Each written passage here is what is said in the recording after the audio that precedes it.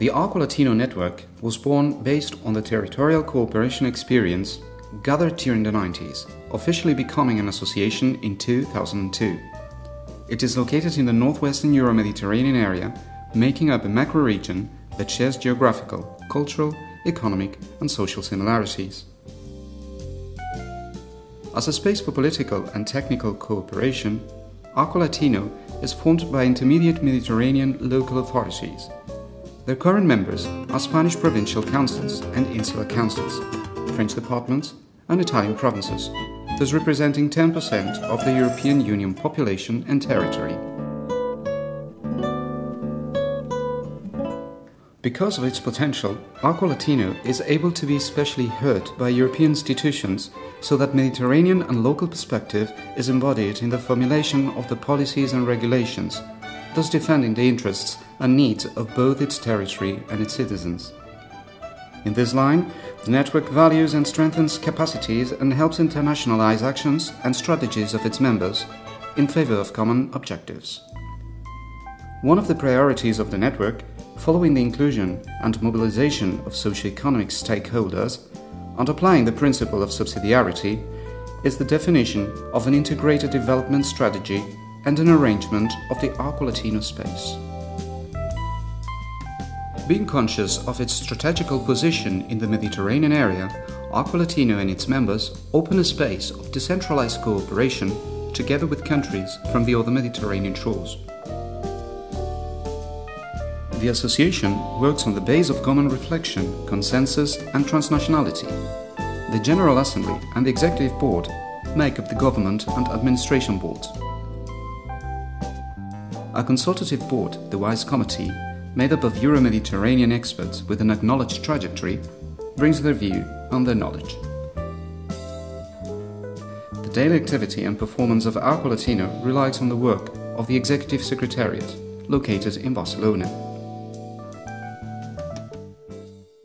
Work commissions are transnational laboratories that allow its members to get directly involved in projects that are strategic for its own territories as well as for the whole network.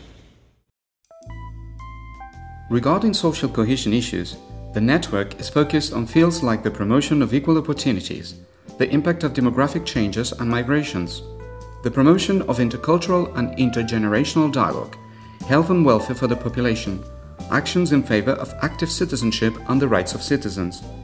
It also values the artistic and cultural, material and immaterial Mediterranean heritage as a vector for common values.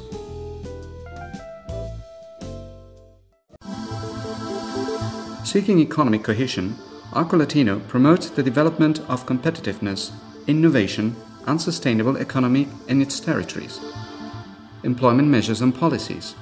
It also favors promotion and internationalization of small and middle-sized business and works to promote the territory.